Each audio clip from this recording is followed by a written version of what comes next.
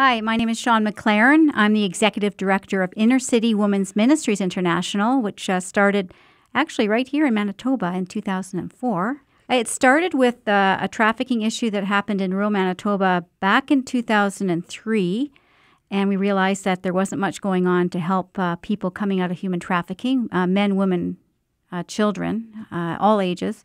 And we started the ministry because of that, and it has grown to an international ministry where women in the certain countries decide their issue and they work with it. Here in Manitoba, it's human trafficking. It's walking alongside someone. It's a lifelong commitment.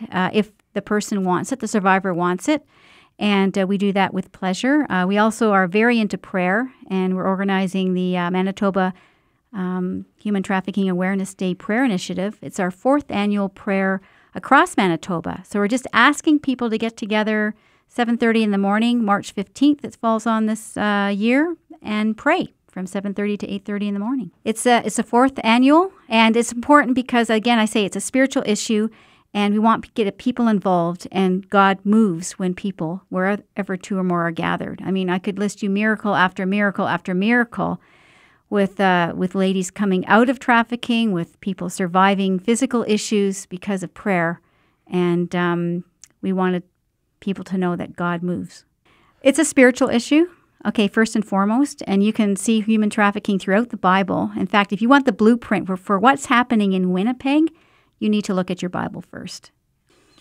Okay, well, I grew up out in Steinbach, and I ended up in several group homes. I was a part of foster care. I came to Winnipeg, and I tried to find, a family in love, but the family in love that was given to me was kind of like, I didn't really know what I was getting involved in. I was really vulnerable. I got targeted at a homeless shelter, and I got placed in human trafficking. And I ended up wanting to exit. So, I asked God into my heart, and I reached out to the Inner City Women's Ministry, being rescued and everything. And, I didn't even know that it happened. The people around me, they seemed to be in the same situation as me. So I decided that, hey, these people seem nice, because, I didn't have nobody. And next thing, I find out by police, though, that I'm being trafficked. I didn't even know when I ended up in Inner City Women's Ministries care.